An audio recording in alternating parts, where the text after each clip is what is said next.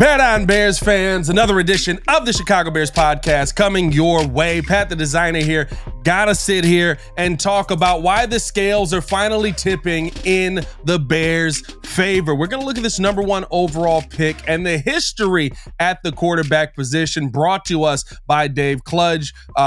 Broke down some very, very interesting numbers on why this may finally be the time for the Chicago Bears. Posted that over on Twitter back in January, and I think that now it speaks more to the conversation. And as always, is fun to do on a solo episode, I get to speak to some of the listeners who like to go at me in the comments.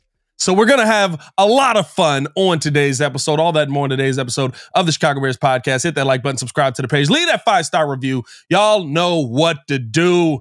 Let's jump into this, boys. Let's jump into it because finally, it feels like the Chicago Bears have started to get things right. And I saw this over on Twitter, a literal breakdown of the success of quarterbacks taken number one overall. We've had about 20 in the last 30 years. We've had actually 20 in the last 30 years.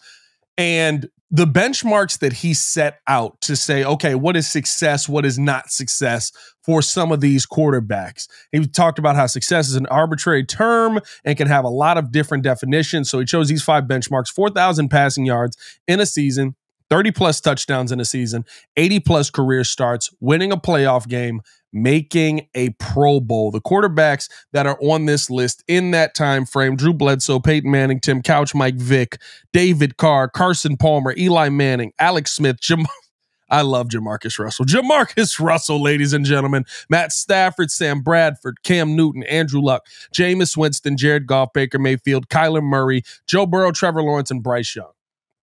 Before we even get to the numbers, though, listen to the names on that list that I just gave you.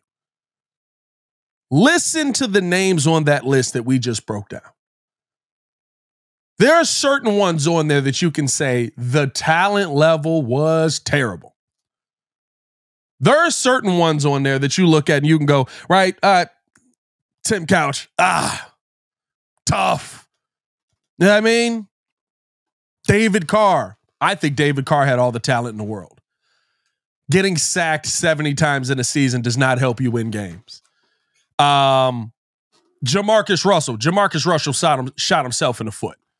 Right? He was a self-inflicted problem for his team. Sam Bradford, man. Right? Maybe there's some guys in there where you look at kind of like that, where they're just the mad guys or they're just the okay guys. Baker Mayfield, right? Kyler Murray, but you still see talent in those guys. Sam Bradford maybe not even on the same level as a Baker Mayfield or Kyler Murray, but at a minimum, you're sitting there looking at these names and you're like, there's a lot of names on there of guys who have had a level of success in the NFL. And some of these guys, a high level of success in the NFL. Some of these guys, the highest level of success in the NFL, right? When you look at a guy like Matt Stafford, now he did not do it on his original team by winning the Super Bowl. But again, that speaks more to Detroit than it does to Matthew Stafford a lot of times. But then you start to look at some of the numbers that come along with it. I thought his benchmarks were really interesting. Quarterbacks drafted number one overall in that time, the 20 that I just read you, 4,000 plus yards, 70% of those quarterbacks have hit that metric. 30 plus touchdowns, 45% of quarterbacks have hit that metric. 80 plus starts, 81% of quarterbacks have hit that metric. Playoff wins, 70% of quarterbacks have hit that metric. Being a Pro Bowler, 70% of the quarterbacks have hit that metric. And here's where I think that this gets really interesting for the Chicago Bears, especially starting things off by going out drafting Caleb Williams in year one of this whole thing. Look at the teams that these guys went to. Look at the setups that most of these guys went to. Maybe there's a couple in there where you feel good about, right? Andrew Luck probably went to the best setup out of anybody in that list of names. But you're seeing success throughout this list, and they're not starting off where Caleb Williams is starting. They're not starting off with Keenan Allen, DJ Moore, Gerald Everett, Cole Kmet. I don't know why I paused on Gerald Everett right there. Like that was the heavy hitter in that. Cole Kmet.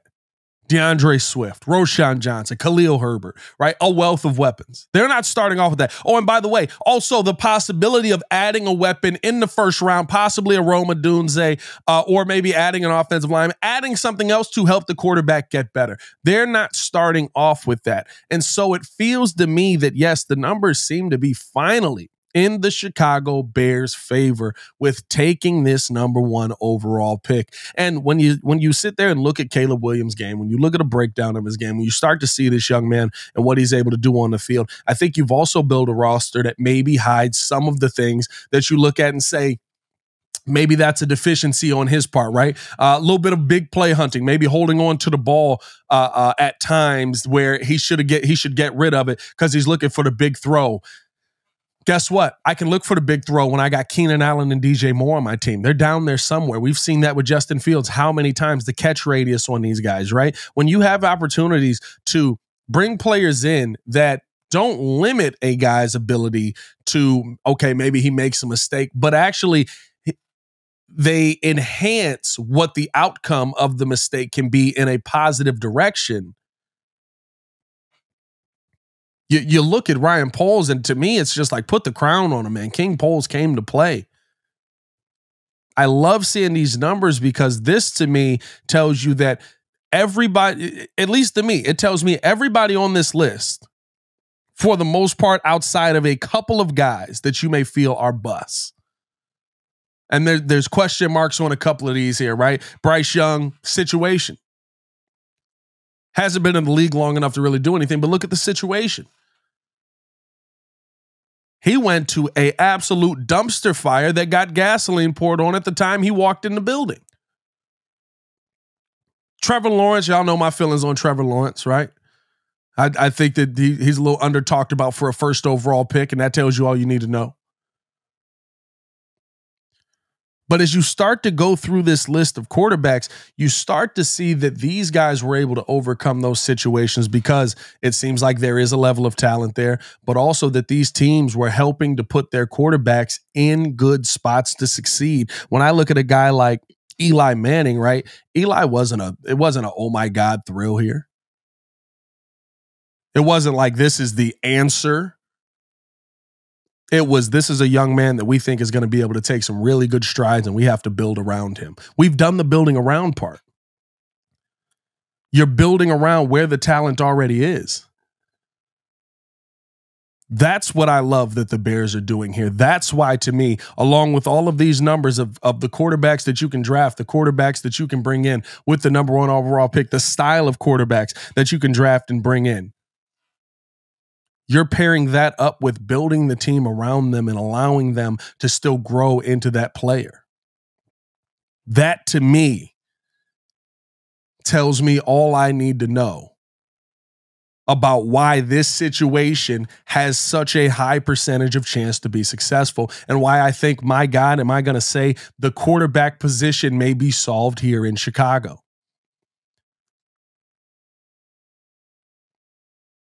Success is not just one guy coming here to be the savior.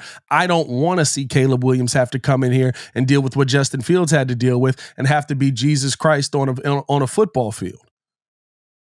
And Ryan Poles didn't want to see that either, which is why you see the moves he's made. Even when you talk about, like I said, some of the guys who maybe have missed or are busts by the standards that Dave set out here. You talk about Bryce Young, you talk about Jamarcus Russell, talk about David Carr, you're talking about Tim Couch.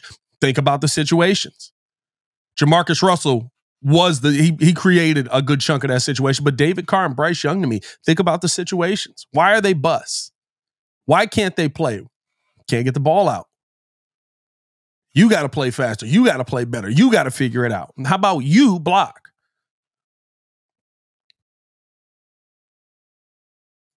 This is a very, very promising situation. And even the numbers would speak to the Chicago Bears being in a great situation here with the quarterback finally. And thank God that they're finally in our favor, because, I mean, when you start to, I think what's interesting about this as well is that when you start to look through some of the other numbers, and we'll have the link kind of in the description so people can find it and go read through the entire thing that he put together. It's a really, really interesting piece. Or maybe I'll just tweet it out because it's a really, really interesting piece. And I think it speaks more to having the number 1 overall pick now and knowing that we're taking the number 1 overall pick. Because he tweeted this out back in January. And the questions were still out on, are we keeping Justin Fields? Are we moving on and going out and getting Caleb Williams? But I think this speaks to this now because everybody was like, well, what if you take a quarterback later? What if you take a quarterback in a different position? As you read through it, you start to see the numbers drop off precipitously. Now, there are more quarterbacks taken at those spots than you get number 1 overall. So you're going to have a bigger market to select from. You're going to have a wider range to choose from when you start going through those numbers. But when you start to see how sure of a thing it seems like the first overall pick is, I mean, 70%, listen, I don't know how y'all got through school, but 70% was a C for me. I mean, I passed. And some of these guys are C players. Right? Kyler Murray's a C player. Baker Mayfield, C player. All right? We're not sitting there beating our chest for these guys around the league. But both of those guys will be the best quarterback to ever walk into the Chicago Bears. And both of those guys could thrive in the situations that Ryan Poles has built here. That's what has me so amped up for draft day coming. That's what has me so excited for draft day coming. Because I know the players that we're going to add in, the additions that we're going to make onto this team have the greatest opportunity to come in and just go, wow. We talked to Yurko about this last week on the Lost episode. That's what we'll call that. We talked to Yurko about this, and I asked him, what's the difference when you say the speed of the game? What's the difference to adjusting to the speed of the game? And he kind of broke down, right? You have to be able to get to the point where by the time you hit the field, you're just reacting. There is no thinking. If you're thinking on the field, you already made your first mistake, is what he said. There's no thinking. It's just reacting. You, through practice, through training camp, through all of this, you should know what you're doing. The second you hear hike, you're just reacting off of instinct. It should be second nature. And that's where it takes a second for you to catch up to that. This allows Caleb Williams, this team that we built allows Caleb Williams to be late on some throws. It allows him to maybe take his time and go through his progression because there's options there. And you've improved on the offensive line. There is an allowance for Caleb Williams to come in and say, oh man, things are moving a little faster than I thought it is. I'm going to dump this down to the running back for the next couple of plays. Because you went out, you got guys with above 70% catch percentages on the season. Again, it's not one man coming onto the field and being the greatest quarterback that we've ever seen. It's one man coming onto the field and having the options to go out there and say, I can get this to whoever I need to, whoever's open, whoever gets to their through their route the quickest. Because I've got the opportunity to say, dang it, I missed that. Oh, he's there. Boom, make the throw. And as you start to go through that, as you start to build that rapport, as you start to build things up, that's when all of a sudden that speed of the game starts to become second nature and you can read and react. Oh, by the way, you've got two of the best wide receivers in the NFL for a young quarterback to read and react with. DJ Moore is a proven success with young QBs. I mean, he's managed 1,000 yards with some of the worst in the league.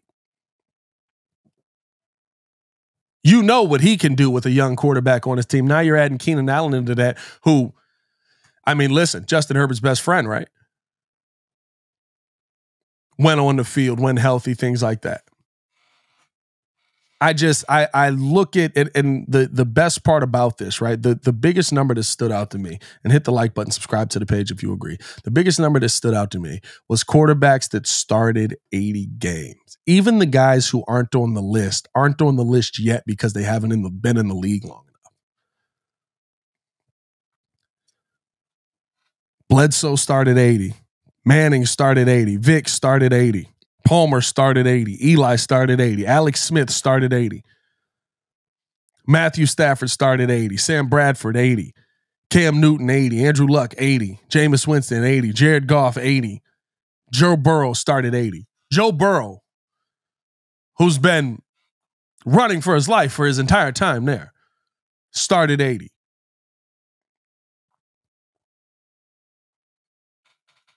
That tells me that you're not just getting guys. You're getting guys who are allowing you to be in positions to have longevity at the position. 81% of the guys on this list have started 80 or more games. You're getting guys who have the longevity at the position, who have an answer at the position. Now, Alex Smith, and I think some of these people will look at it a little bit different, right? Matt Stafford, Alex Smith, they're guys that didn't have the greatest successes with the original team, right? They went to different teams. You probably think of Alex Smith more as a Chief than you do a 49er. You definitely think of Alex Smith more as a Lion than you do a Ram, even though he had his biggest success with the Rams. And so maybe you sit there and go, well, you know, these numbers are great, but it didn't happen with the original team. Well, that's too far down the road. We're thinking too far down the road right there. Let's get this dude through his first game before we get him through, you know, game 80 on a different team. I think that this is an immense opportunity that shows a great foresight, great planning by Ryan Poles. And you're bringing a young man into a great situation that doesn't just allow him to have success in his first year, that, I'm going to be real with you, could allow him to do some of the things on this list this season. 4,000-yard season should be attainable this season. 30-plus touchdowns, that would be a stretch for me. But if he's what everybody is saying he is, the next Andrew Luck, if he's what everybody is saying he is it really a stretch to think that with this offense, the next Andrew Luck or Andrew Luck couldn't get a 30-plus touchdown season? Maybe that's attainable. A playoff win. You got to get to the playoffs. Those may be lofty goals, but I don't know any team that's coming in here going, yeah, we're just trying to, you know, figure out how to get to the wild card weekend. That's all. You know, we're just hoping that we can like stay in the conversation the entire time. Everybody wants to make the playoffs. Everybody wants to win the division, especially to start the season. And I'll tell you this, being the first overall selection, if he accomplishes just some of these, right? Say maybe he's just the 4,000-yard guy, falls short of 30-plus touchdowns, doesn't get a playoff win. He's going to the Pro Bowl. He's the number 1 overall pick. It's Chicago. They're going to send him to, they're going to make sure that he ends up getting on a plane.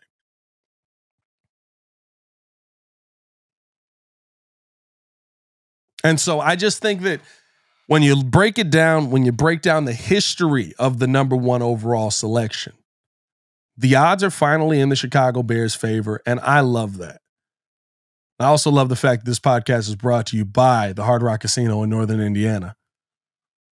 Make sure that you guys get down there for some very, very fun Las Vegas-style game in just 30 minutes from Soldier Field, exit 6, right off of I-80-94. Appreciate you guys for tuning in, showing love. Hit that like button, subscribe to the page. Leave a 5-star review. Y'all know what to do. Let me know your thoughts on some of the numbers that speak to the history of the number 1 overall pick being a quarterback, I should say, being selected at the number 1 overall pick. And do you feel like the odds are finally in the Chicago Bears' favor? Now, we're going to keep this thing moving along, man, because I want to have our a me to you moment, our road to the draft moment brought to you by Toyota. Toyota, let's go places. This is me to you. Because throughout this entire draft process, there's been so much discourse on what the Bears should do in the draft, why the Bears should do this in the draft, why they shouldn't do this in the draft, why you should take the quarterback, why you shouldn't take the quarterback. There's been so much back and forth, and this all started with the Justin Fields thing, and it's gotten to it got to some toxic levels, right? It got to some toxic levels on Twitter. Thank God Twitter's died down a little bit. But on this road to the draft, there's been a lot of shots taken out here. And I don't get to do this when I have my co-hosts on because we're focused on whatever the topic at hand is. But I want to address some of the things that I've been reading in the comments. I usually address them in the comments as well. Address some of the things that I've been seeing in the comments that just don't make sense to me if you're really a fan of this team, right? That just they don't show logic. And I think that I think things got a little scary out here. But I think that for the most part, the overwhelming majority of fans are very logical fans. I think that we are a smarter fan base than most, which is why when you hear a lot of stuff that these guys just go out there and say on some of these national platforms on TV and stuff like that, right? When you hear people go at the Bears like, oh, who's my favorite? Colin Cowherd. When you hear Colin Cowherd attack the Bears, right? You're just like, you have no idea who half the players on the Bears are. Why are you coming at us? I think that Bears fans are smart enough to deal with that. But there is a portion of the fan base. Oh, that portion. You know what portion I'm talking about. Those fans that want you to stand on your opinion no matter what happens. Those fans that want you to sit there and scream to the heavens and stay on your side of the boat no matter what happens. You wasn't with us shooting in the gym. The number one thing that I keep seeing in these comments. Oh my God. Pat was such a Justin Fields fan. Now all of a sudden he's singing the praises of what Caleb Williams can be for the Bears. How is he's such a flipper. He's flipping his opinion on what Caleb Williams can do for the Bears. Let's talk about it. I always said that Caleb Williams was talented. The entire time. If you listen with your ears and not with your biases, you would hear that. I always said that Caleb Williams was a talented quarterback. I always said that Caleb Williams had things that he did better than Justin Fields. I always said that I would ride with whatever decision Ryan Poles made, but that I feel like you can plug more holes and build for the future of this team if you stick with Justin Fields. Well, guess what happened? Justin Fields got traded. He's not a Bear. He does not impact the Bears. He does not help the Bears. Doesn't mean I don't wish him success out in Pittsburgh, but we're talking about the Chicago Bears. I don't know if y'all know this or not, but there's a name right here, Chicago Bears Podcast. It's right there. We're talking about the Chicago Bears. And so I'm not flipping my opinion when I speak on what the young quarterback Caleb Williams can do for the Bears coming into this season. I'm not flipping my opinion when I put high expectations on the number 1 overall pick. For the love of God, this is the only city that you can sit there and go to where people are going to be like, well, you're expecting way too much from the number 1 overall pick. Nobody's amazing right away. Well, listen, he's the number 1 overall pick. He should be pretty good. He should be able to figure it out a little bit, right? I should expect less from him. What should I expect? Should I expect Mitch Trubisky numbers? Is that what we're expecting from the number 1 overall pick? Is Mitch Trubisky numbers? No, my expectations are high because Ryan Poles' expectations of this pick are high. Why do we know that? Because he refused to trade it. When teams called, he said, no thanks, we're good. He was willing to move on from a young quarterback who was already in the building, who, yes, you did have to pay, but you got rid of him for absolutely nothing. A ham sandwich minus the ham. And so, yes, when I speak on Caleb Williams, I speak on Caleb Williams with some high expectations, but it is not to trash Caleb Williams the second he gets here. That is not the reason to call out or to go out there and put these expectations on him. Mugs are so stuck on. They're just putting these expectations on this guy because they can't wait to see him fail. Why would I want to see him fail? He's my quarterback now. To the fact that there's a faction of you that wanted to see Justin Fields fail is the most confusing thing in the world to me. Because I ask you, are you rooting for this team? Now Caleb Williams is coming. I want to see Caleb Williams be the most successful quarterback in Chicago Bears history. I want to see Caleb Williams take you know what my dream scenario is? Honestly, my dream scenario for Caleb Williams, and I've said this a couple of times over on the Breeze, but I think this is a great place to bring it here.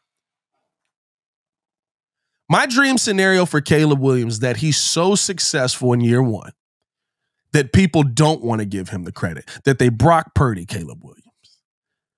My dream scenario for Caleb Williams is that he's so successful in his first year that people look at the Bears team that Ryan Poles has built and they say, well, of course he's successful. He's got Keenan Allen. He's got DeAndre Swift. He's got DJ Moore. He's got Cole Kmet. He's got all of this talent. He's got one of the elite offensive lines. He's got one of the best defenses in football. How can you not be successful? That's my dream scenario, because you know what that leads to? That dude goes to Super Bowls more times than not. Remember, Pat Mahomes was so good that everybody just said, well, of course he's good. He's got Tyreek Hill. Y'all remember that? Well, when you got Hill and Kelsey. I remember that. Remember at this in this season, and somebody that I would love to have on the show, but Stephen A. Smith said that all of Tua's the reason that Tua was leading yards and stuff like that is because he's basically just throwing 5-yard hitches that are going for 90 yards this season. I want that. Those are the conversations I want people to have about the Chicago Bears. So get off of this weird, you have to stick with what your opinion was before decisions were made, because guess what? When information changes, you have to change what the information that you're putting out to the public. I can't sit here and talk about how Justin Fields leads a team to the future if Justin Fields ain't here to lead the team to the future. So I got to talk about how Caleb Williams leads the team to the future. Doesn't mean that I don't think that Justin Fields could have done it, but now it means that Caleb Williams has the opportunity to, and I'm going to root for him, and I'm going to cheer for him, and I'm going to ride with him. Just like I rode with Jay. Just like I rode with Mitch.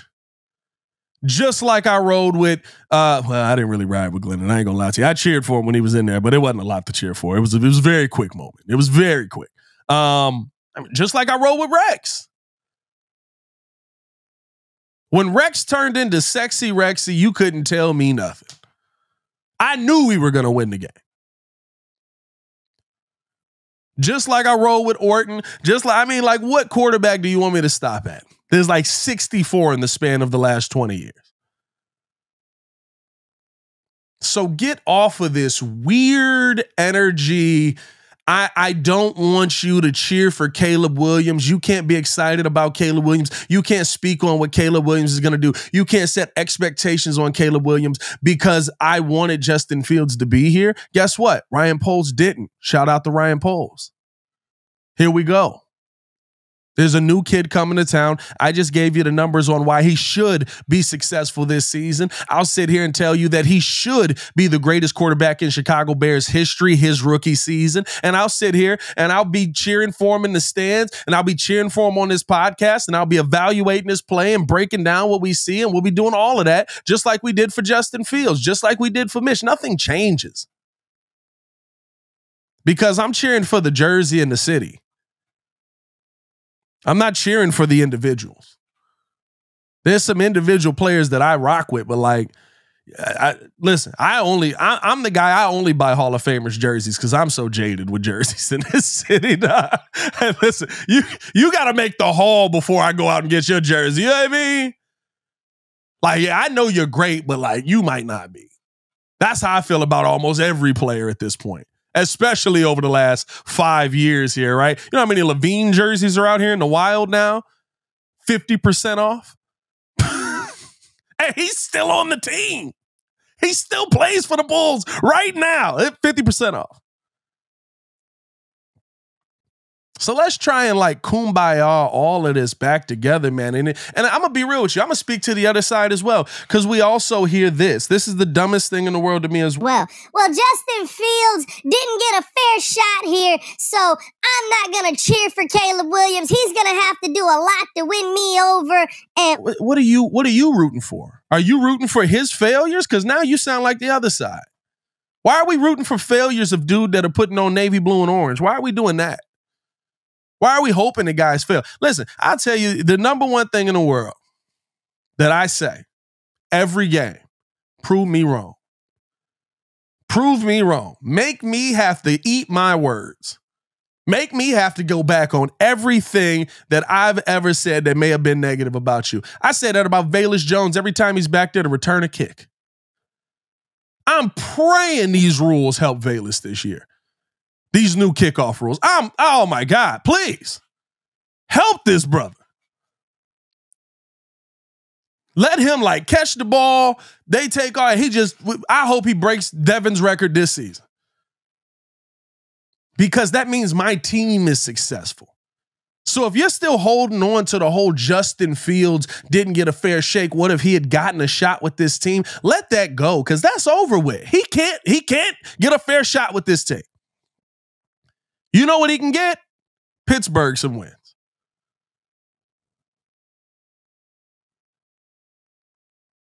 You gotta accept the fact that there's a new era coming to Chicago, and it seems like it's a pretty freaking good era. I got people sitting here telling me I'm not gonna watch the Bears this year. I'm off the bandwagon. I heard this yesterday. I'm off of it. First off, you're lying. Nobody, right? The football season comes around. We know. You're gonna watch, but you're also sitting there and you're gonna jump off the bandwagon now. So let me get this straight. And I'm just saying, like, for people in my age group, you watched Rex's offense, you watched Orton's offense, you watched Cutler's offense, you watched Glennon's offense, you watched Mitch's offense, you watched Justin's offense, and you see the team that they put together out there to go out to war at Soldier Field every single Sunday, and you getting off the bandwagon now? I had people sit there just like, I got to buy my Justin Fields Steelers jersey. What? What are we talking about here? Are we Bears fans or are we not? Because y'all trying to turn this into some like political, polarizing hate thing where you can only be on one side or the other. No, you know what side I can be on? The side that holds up the Lombardi trophy. I think that's quite a few players that stand on that stage. So that's the side I'm on. Let's get to that. And if Caleb Williams gets me there, guess what? I'm going to be beating my chest for him, screaming in excitement. And guess what? If Caleb Williams isn't the guy, whoever the next guy is going to be, although I'm not going to lie, if Caleb Williams ain't the guy, we may be cursed, guys. It may be. If it's not Caleb, we may be cursed. I'm not going to lie to you. Like, there's witchcraft afoot is what I'm saying. Yeah, I mean, Papa Bear had to piss somebody off if Caleb don't work. But if Caleb Williams don't work, I'm going to be cheering for the next guy. I've cheered for every single backup that's come in because I'm a Bears fan. That's what it comes down to. And these comments on like, oh, he wasn't on our side. You wasn't with us shooting in the gym in the beginning. That's weird energy. You're trying to like keep Caleb. You're trying to gatekeep a quarterback. Like, what is that? Like, I legitimately was gonna like start putting up individual comments of people, but I didn't want to put y'all on blast. But I will be in the comment section because I know y'all gonna have something dumb to say on this one too. There's always those people, and there's always those people that you just can't reason with. And I love being in the comments going at y'all. So tune in with us down in the comments as well. Let me know your thoughts. Let me know what side you're on right now with this whole Caleb Williams coming to Chicago thing. Let me know what your thoughts are on the likelihood that the number one overall pick at quarterback will work for the Chicago Bears the way that it has in the past. I appreciate you guys for tuning in, showing love. Hit that like button, subscribe to the page, leave a 5-star review. Y'all know what to do. For me, it's just me today. For Pat the Designer, I'm Pat the Designer. Y'all stay safe out there, Chicago. Bear down. One love. Ryan, we're almost there. Peace.